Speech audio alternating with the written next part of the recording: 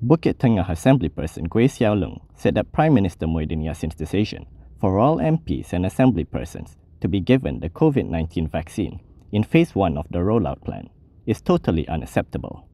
He said Muhyiddin's justification that it was because of the nature of their work was utter nonsense, and also denounced the move as being unethical, indecent, and downright wrong.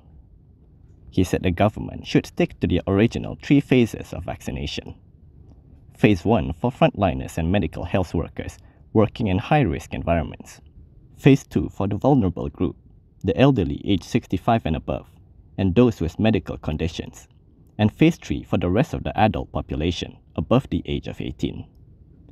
While it was acceptable for senior government officials to get the vaccination early to prevent any risk of major disruption in running the country, he questioned why all elected representatives, regardless of their age or health status, should be given preferential treatment.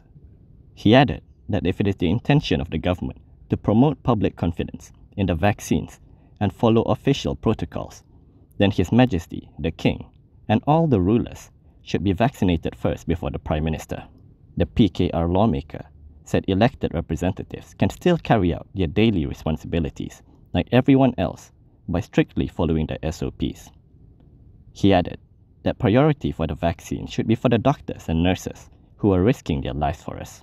By allowing lawmakers to jump the queue, Gooi charged that Muhyiddin is not promoting public confidence or gaining public trust in the government's national vaccination plan.